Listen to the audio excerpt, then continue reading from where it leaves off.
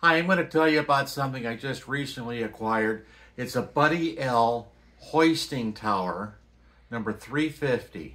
It was made in 1928 through 1932. It is one of the coolest things I have ever seen. I'll show you a little bit about it. It's a very, very large toy. There's 3 chutes.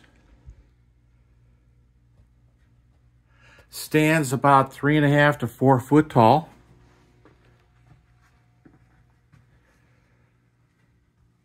And originally it was built to hoist concrete or sand, but it could do gravel as well. Many of these were left outside and they just rotted away.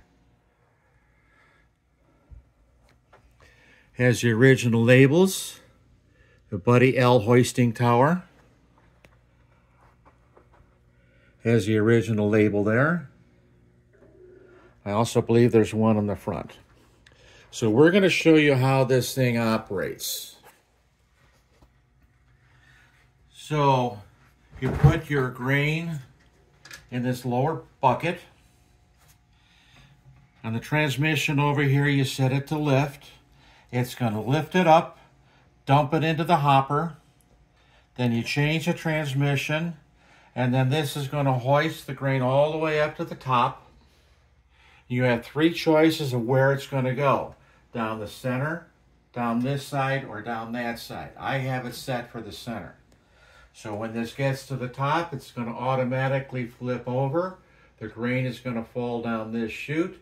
And as I've got it for the center, it's going to go into that Buddy L truck over there. So let's see how this thing works.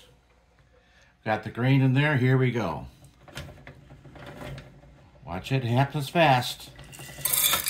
Okay, that dumps that in. We lower that.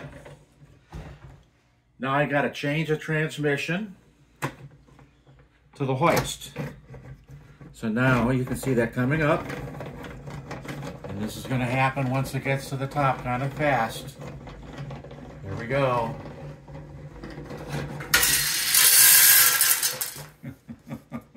Pretty cool, huh?